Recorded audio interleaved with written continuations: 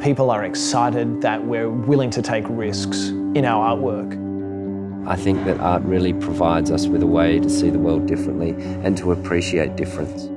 For me, I didn't have any other choice. It's just really out of necessity that I have to do art. I have a fear of failure. I've learned to utilise that as a way of pushing me a step further. Film has the potential to impact on people and to change them, change their lives. It's a wonderful privilege to be able to write something and then have it get made. It's a world and it's a story that you've created.